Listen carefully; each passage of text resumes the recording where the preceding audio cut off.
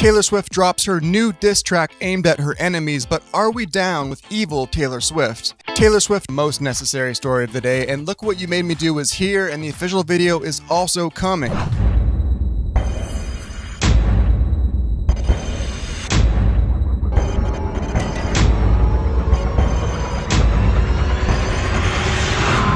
Taylor takes aim at all her enemies on this new song. She says all she thinks about is karma, probably because Katy Perry told James Corden karma had come for Taylor. There's also references to Kanye, to Kim Kardashian, but the song is really Taylor against the world. She's got a list of names and yours is red. It's Taylor Swift as Arya Stark. Taylor is trying on a new face, the face of the villain coming for revenge. In some ways this is classic Taylor, her real life turned into music, but it's not just lyrics. Katy drops her video for Swish Swish, and 2 days later, Taylor hits us with this single. Katy Perry drops her album Witness, Taylor steals her thunder and brings all her music back to streaming services the same day. But in the era of Donald Trump, a nuclear North Korea, Nazis marching on American streets, will people still care about a 6-year-old feud between two super rich white girls? It's Taylor Swift, so maybe, probably, some people will care. Taylor isn't one to miss when she takes a shot. Katy Perry's Swish Swish, on the other hand, I'm not so sure. You can't bring basketballs to a knife fight with Taylor Swift.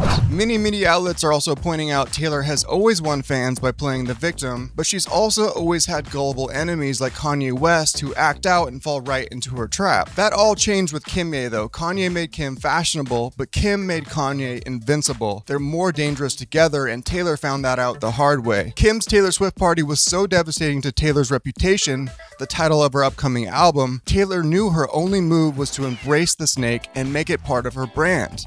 Taylor is reportedly even going to be selling snake merchandise on her website. But if Taylor really wants to start a new party, it's going to have to be about the music. Does Look What You Made Me Do accomplish that? Katy Perry certainly couldn't top Bad Blood, maybe Taylor can't either. This is a different time in American life, and we all have bigger problems than who Taylor Swift is mad at.